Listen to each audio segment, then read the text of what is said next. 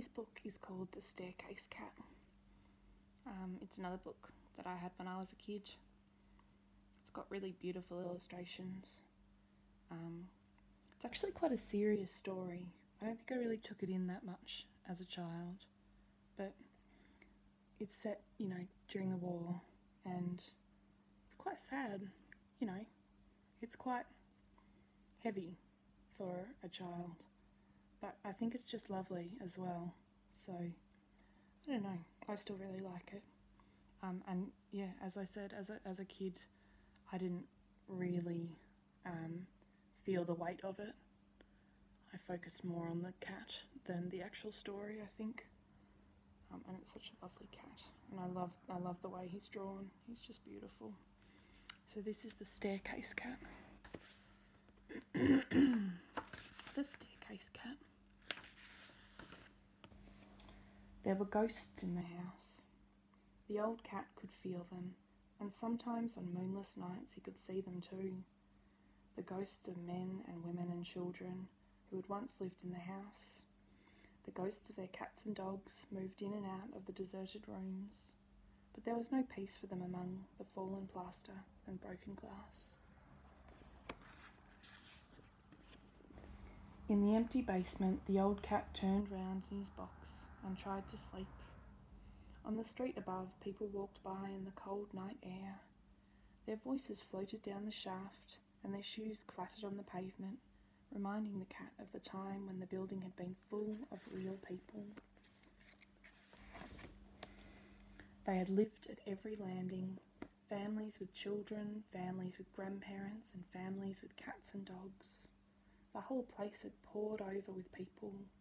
It had been alive and full of voices and laughter.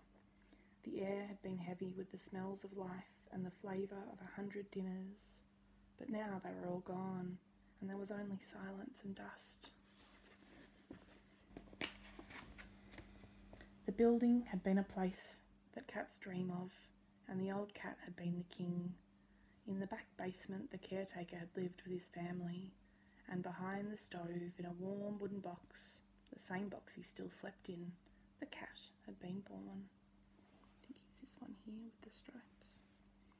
His brothers and sisters had gone to other homes, but he had stayed, at first with his mother and then alone. He remembered the caretaker's daughter going away and hearing the first bombs fall off far off across the city. The girl had been kind to him and he missed her. It all seemed so long ago. The busy streets had grown quiet. The bombing had stopped, and then the tanks had come, bringing new noises that drowned out laughter. The smells had changed too. The richness had gone out of them. The air had grown thin, and so had the cat. There's no food for cats now, said the caretaker. You'll have to find your own. It was worse for the dogs. They couldn't hunt like cats.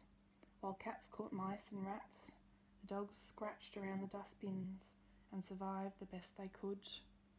The caretaker's wife hid scraps for the cat, but one day that stopped too. That was the day the soldiers came. They went through the building, ordering everyone into the street. When they had gone, there were only 9 people left. The caretaker and his wife were not among them. From that day on, the house and the street were as quiet as the grave. A week later, the ghosts started coming. For 3 years it was like that. The lights went out and the water stopped. The last sticks of furniture smouldered in the fireplaces.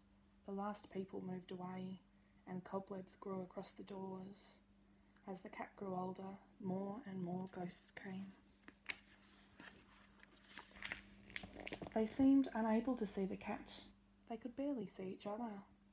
From time to time, when the winter winds blew snow through the broken windows, tramps came to the house and the ghosts could see them. The tramps could see the ghosts too, and never stayed long. Then there were more bombs, nearer than last time, so near that the houses across the street disappeared. New soldiers marched through the streets, and then there was silence, followed by rats, thousands of them. They poured out of the sewers in waves, sweeping through the derelict city like a dark tide. The cat grew fat and the rats grew thin. Spring came, and across the street flecks of green appeared in the rubble. Behind the house, the forgotten garden grew tall with grass, and the birds returned. As the air grew warm again, people began to come back too. They cleared the streets and rebuilt the shattered houses. The cat waited for the people to come back to his house. On either side, windows were replaced, doors were painted, roofs were made watertight. And once again, music soaked through the walls, but no one came to his house. Every day, the old cat climbed the stairs past the open apartment doors up to the attic. There were swallows nesting in the deserted rooms near the watermarked ceilings. The birds swooped through the broken windows so fast, the cat expected to see them die on the jagged edges of glass, but they had keen eyes and never missed their mark.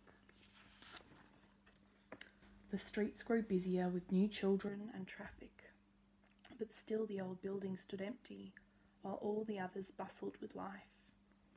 The cat sat on a third-floor window sill and watched the children playing below him. For the first time in his life, he felt lonely. He had forgotten the comfort of sitting by a fire, of sitting on someone's lap and being stroked. He had even forgotten his name and realised there was probably no one left who knew what it was. Then it all changed. It was midsummer, and the old cat was far away in his dreams in the afternoon sunshine. He thought the noises were part of his dream, but then he woke up, and the noises were still there. There were people in the house. They were echoing in the empty rooms below. And as they came up the stairs, the cat realised he was trapped. It was too high to jump down, and before he could think of anything else to do, the people were coming through the door. There was a young woman and a young man. "Oh, look," said the man, "there's a cat on the windowsill." "It's just like Oscar," said the woman. Then the old cat remembered his name, Oscar. He jumped back into the room and rubbed around the woman's legs. She had a comforting smell, like a long-lost memory. "It is Oscar," said the woman, "after all these years." It was the caretaker's daughter. When Oscar had last seen her, she had been a child. Now she was a woman, but each human has their own scent, and he knew it was her. "He must be ancient," said the man. "Over 15, said the woman, picking Oscar up. "Come on, old cat, we'll take you home." She carried him down into the basement and showed her husband the little room where she had slept. They found Oscar's box and carried it out to their car. "All those years," said the woman. "I can hardly believe it. All those years with the ghosts." The end. Yeah. Really nice book. A bit sad, but I really like it. That's The Staircase Cat.